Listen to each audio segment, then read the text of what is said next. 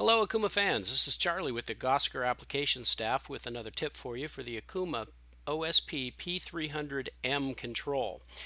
It's been noticed that if you physically remove a tool from the spindle manually, the machine does not want to make a tool change. Basically, it thinks that there's still a tool in the spindle.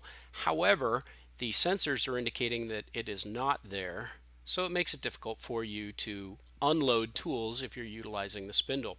This procedure will help you whether you have a horizontal, a vertical, or a 5-axis. As long as it's a P300M control, this procedure will work for you.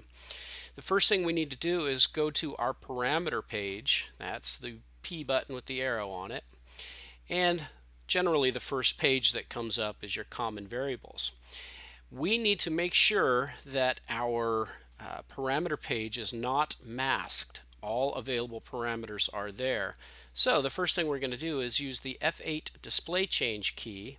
Now if I arrow over one time, I'll get the button that says menu change. If I click on that, put a check mark in the all display column and click on OK. What that'll do is it will make sure that every parameter that's available to you is shown on the list. You can reverse that procedure when you're done if you've gone through and screened out some of the parameters you don't want. So we're now going to scroll down until we find the parameter that's related to tool change. And I believe it's about 50 something right here. Nope, number 60 on my machine. It may be a little different for yours, but ATC tool exchange. If you tap that and close, now we've got the tool exchange parameter screen. The parameter that we want is not shown on the first page, but by using the page down key on your control, you'll get to page 2 of 4. And we're looking for number 17, MDI mode, no tool interlock is released.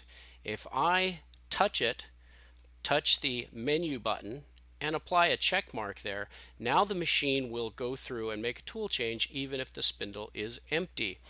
This parameter is a power on parameter, so if you check mark it today, power off your machine, it will uncheck itself while the machine's powered off. So each time you power on the machine, you will have to change this. Generally, I tell people to do it as needed.